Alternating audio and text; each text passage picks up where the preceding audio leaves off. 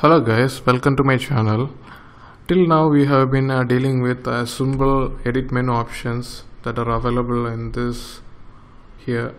So we have completed cut, copy, paste, delete, and then we have completed select all and the time date. And in this video we are going to see the most complicated of all those options. It is undo. So it is different because it requires separate class to be maintained for this operation, and we are going to do just that. In this video we are going to create a class that handles the stack that is required for undo operation. So basically what we are going to do is maintain stacks that are essentially needed to save state that can actually lead to undo operation. So basically we will be using stack and pop items out of the stack and push item into the stack, basically to repeat this undo operation. So let's get started with that. For this we need to create a new folder here. So let's name it as functionality, and inside the folder let's create a new class. Let's name it as UndoRedo class. So this is it. Let's make it public. So this class will have stack that is needed to maintain states for undo and redo operation. So let's do this. Inside this class we need two stacks. They are string stacks actually. Make it as a string. One is undo stack and another one is redo stack.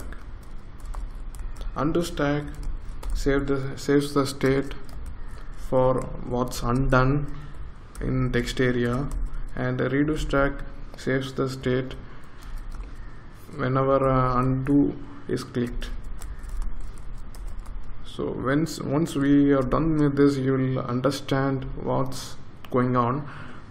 Basically we have more complex algorithms for implementing undo and redo operation, but we will stick to the most basic one. So whenever this class is instantiated, let's instantiate this stacks too. We need to implement a list of methods that can be used for this undo and redo operation. So let's do this now. We need to have a method called clear, which will clear all the elements in both the stacks. Clear is the function that's built in to the stack. Redo stack and then clear it. So both the stacks will be clear when this method is called, and we can add items to the stack. So we are going to add this to undo stack and not the redo stack. So for adding we need to call the method push. Push is analogous to add operation, and we need to add the item here, and then let's add the method called undo.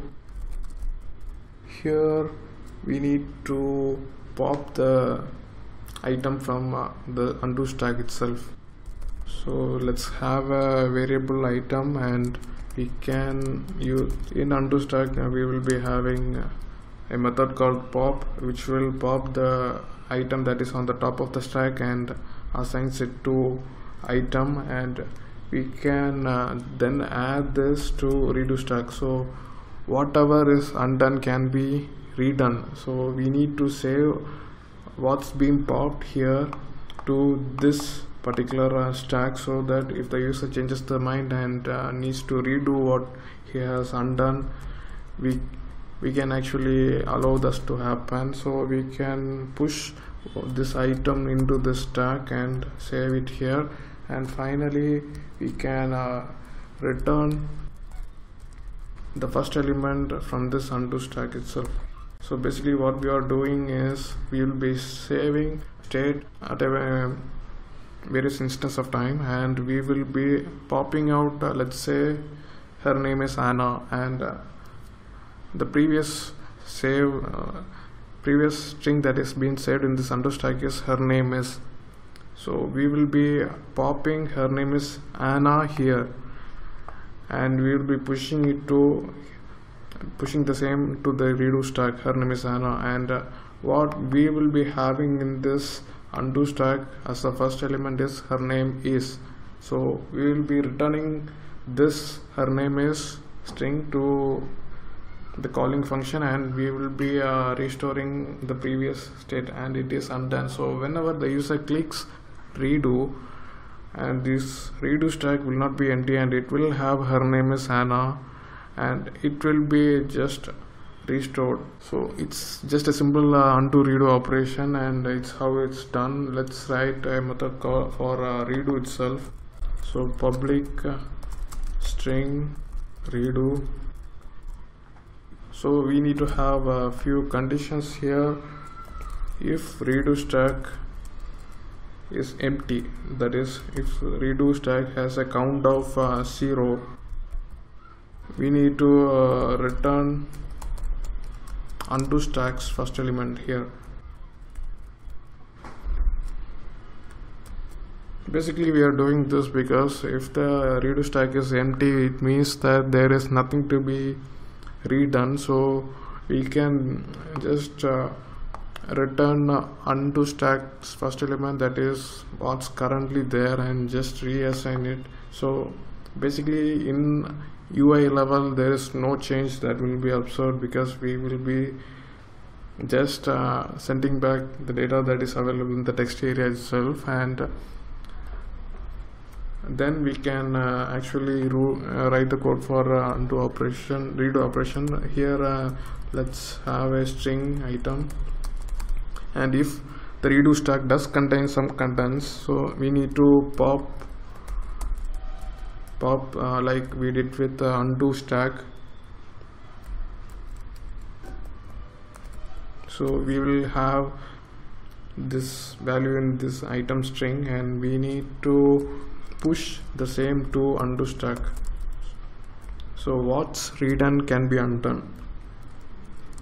So push it here. You should be returning undo stack first.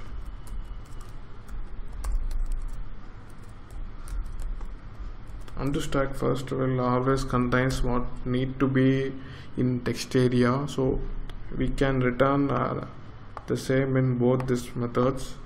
And finally we have to add a few more helper methods that needs to be there to help us write the logic in other classes. We need to have a function that returns boolean value for if undo can be done. So return this condition. So undo stack dot count. So here the condition is undo stack. If the count of the undo stack is more than 1, it can be undone. And for redo, so can redo, call this can redo. So here the condition is if the redo stack has count greater than 0, we can redo this. These are the conditions for undo and redo operation. Also we can have two more methods for returning a list of items. So this might be helpful in the future, just be quick. So another method that will return a string of list of strings. Let's convert this undo stack as list. So the same goes here. So we have written this UndoRedo class. It has two stacks that saves string from time to time, and we can basically pop the items from this stack and do undo operation and also redo operation. And it also has a list of methods which will be useful while writing the logic for this code on a GUI level.